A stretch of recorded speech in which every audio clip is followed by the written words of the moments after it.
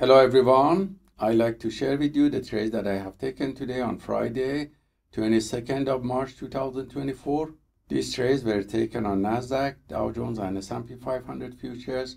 If we look at the macro charts, we see that the price was fluctuating between the previous day low and also close on all E-minis during the Asian and London session.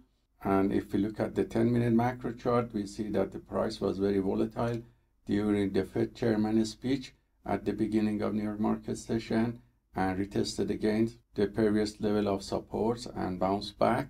So this wave of uptrend around 950 was taken on Nasdaq and Dow Jones and S&P 500 with setup C, B and T repeatedly. The Nasdaq was more trendy, so I took more positions on Nasdaq and much less on Dow Jones, which was not very trendy and was slightly going down at this point.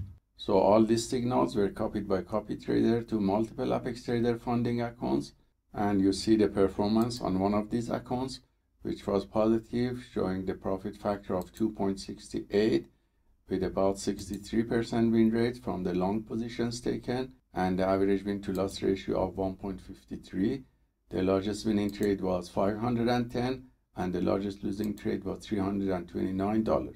So hope this trade taken by the PAAT system for fast scalping is useful for you, and let us know if you have any questions. Have a wonderful day and also weekend.